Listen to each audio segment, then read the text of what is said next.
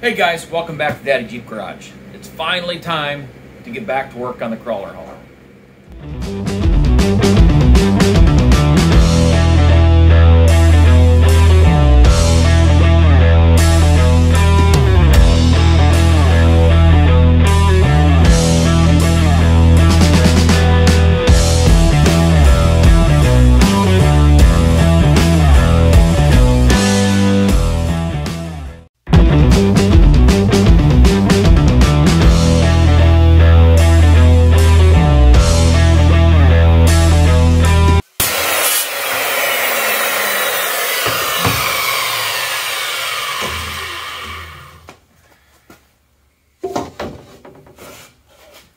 I think that turned out pretty good. This opening, a little splittering there, but this opening is for the door.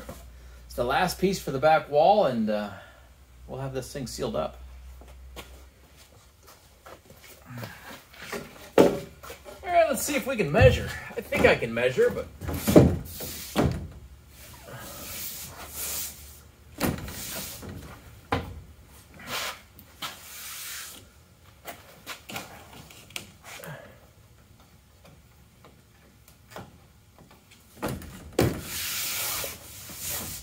you know what, as it turns out, I can measure. That's perfect.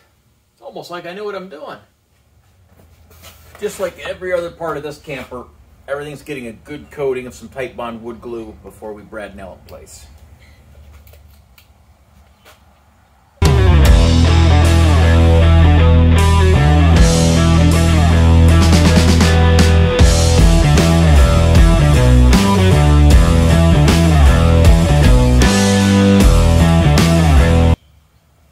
Okay, now that everything's coated in some glue, we can go ahead and put this piece back up here.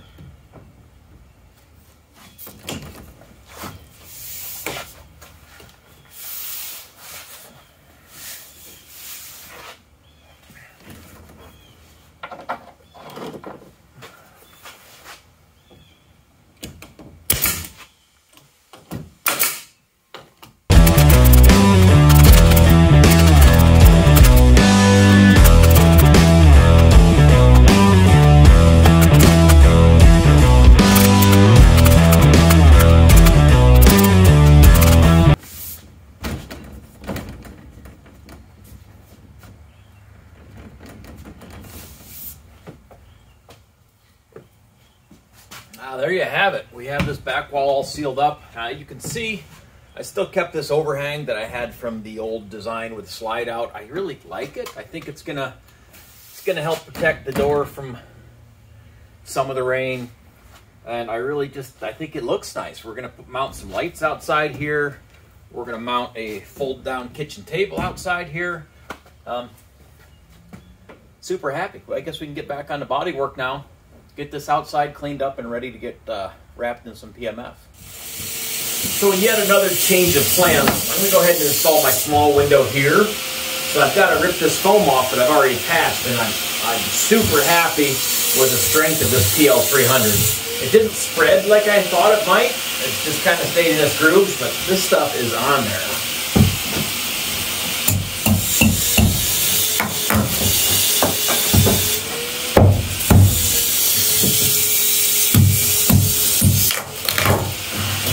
I can't even break off big chunks of this. It's glued so well. So when I have a outer skin and an inner skin glued to this, it's going to make it super strong structure. So I'm real happy with this decision to use that adhesive.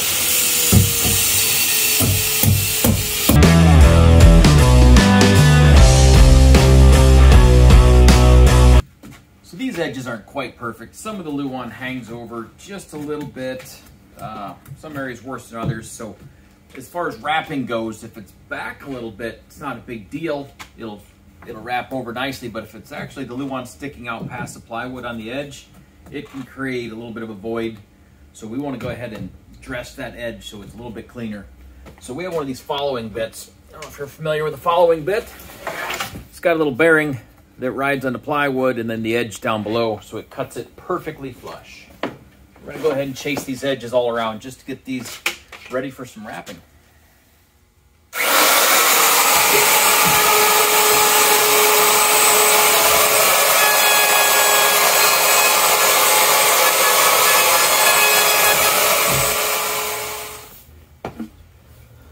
Okay, I changed my mind. I know that never happens on this build, but instead of doing clean, sharp edges around the perimeter of this, I think I'm going to go ahead and use a radius cutter with a wheel so I can have a consistent small radius. It's a little bigger cutter than I would like, but I'll just set it kind of shallow and I'll be able to get a smoother transition around these edges so the PMF wraps a little bit better. So we're going to go ahead and swap this on here and do those edges one more time.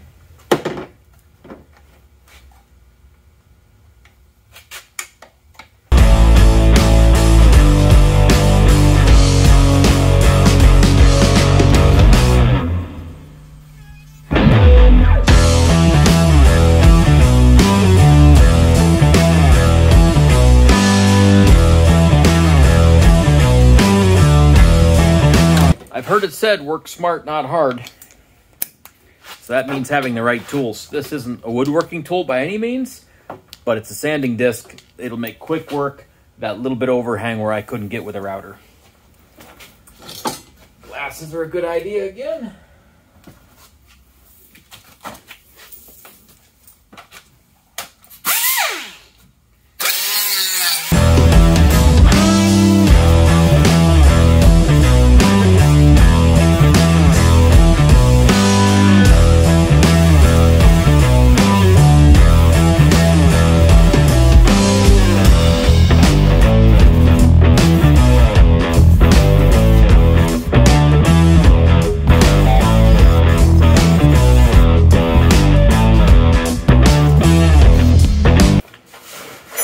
So we're back on bondo sanding.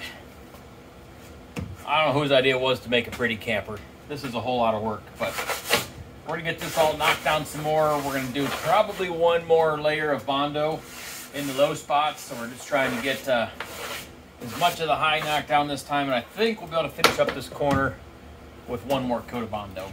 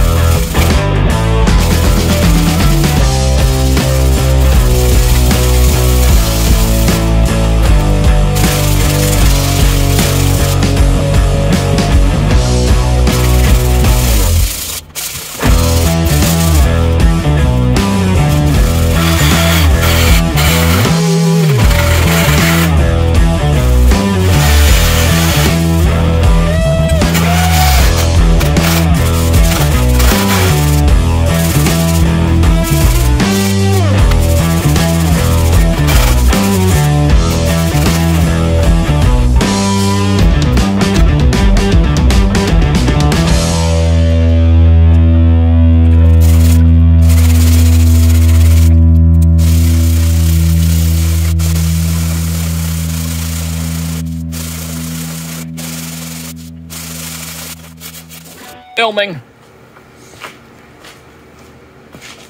For those of you that haven't worked with bondo, body filler, whatever brand, I mean, bondo is technically a brand, not a product, but body filler, bondo brand body filler. Get a nice big pile of it. You take your hardener and you run basically a line across it. However big your pile is, you just run one line of hardener across it. Yeah, you know what, it's a little oblong, so I'm going to put a little piece over there. Okay. So I'll share that with you. So we're just running one line across it, and because of that little booger, I ran another line. You put too much hardener in there, it's going to harden too fast. So you don't want to over-harden it because you want to have the working time. Once you get your hardener in there, you just fold it into itself until it's a consistent color again.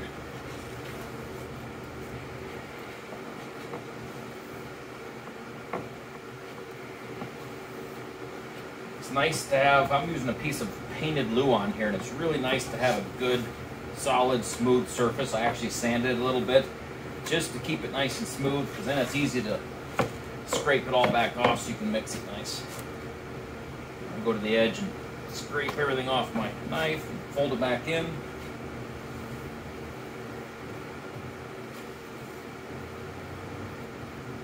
It's already starting to get a little thicker, meaning it's already starting to set up.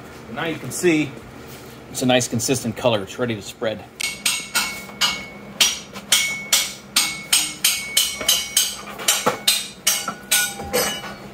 The lighting's pretty poor on this side, but you'll get the idea of it. Ooh, dusty up there. Ouch. Dust is bad. It makes it not stick.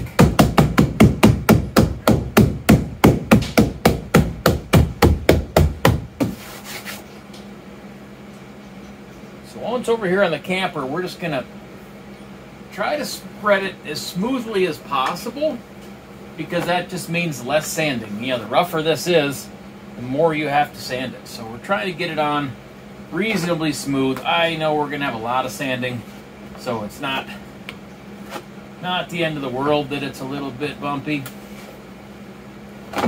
Especially on this first coat, we're just trying to fill all of the imperfections.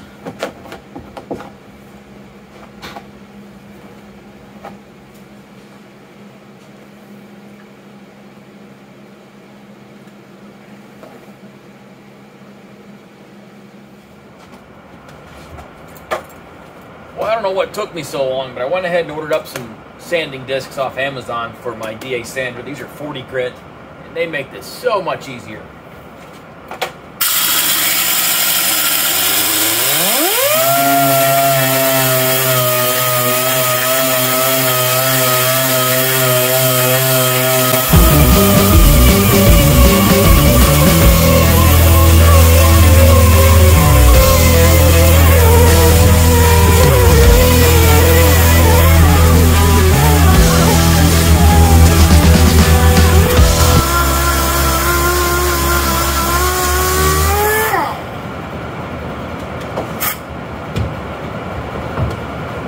I know I said that was a whole lot easier, but more importantly, it's a whole lot faster. I got all of this sanded in whatever's on the video there, 3 or 4 minutes. It would have taken me a half an hour and killed my shoulders the old-fashioned way. So, huge improvement. I'll be able to blast through the rest of this sanding so much faster now.